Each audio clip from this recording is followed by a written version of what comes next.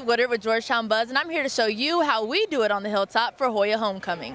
Today, the Georgetown Hoyas take on the Columbia Lions, and it is going to be a sight to see. Take a look.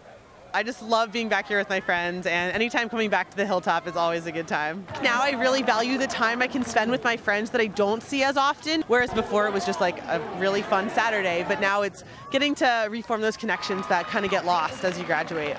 As an Olympian, any encouraging words for your fellow Hoyas out here today? Yeah, I mean, a lot of this happened in Yates in those early mornings, so just keep grinding and keep your head down and focus on what your goals are. Oh man, it was great. This is my first homecoming since I graduated, so I mean, seeing the tailgate, seeing the progression with the athletics facilities, seeing the team actually 2-0, about to be 3-0 today.